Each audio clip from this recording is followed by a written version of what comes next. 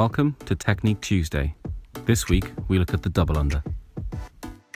Similar to doing movements in strict, we have to strip the double under right back to the single under and master this movement. Notice how my body stays straight, I stay in control of the rope, and it's only my wrists that are moving as opposed to my whole arm in circular motions.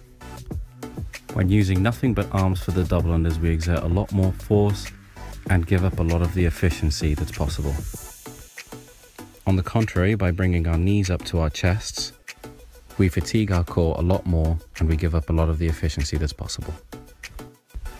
If we start way back at the single under, just stay in control, keep our bodies nice and straight and flick the rope with our wrists, we can then go into the double under.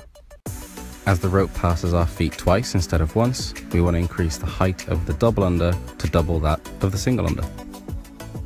Our recommendation is to go back to the single under, take full control of the movement, control the rope with the flick of the wrist, then moving on to the double under with a higher jump.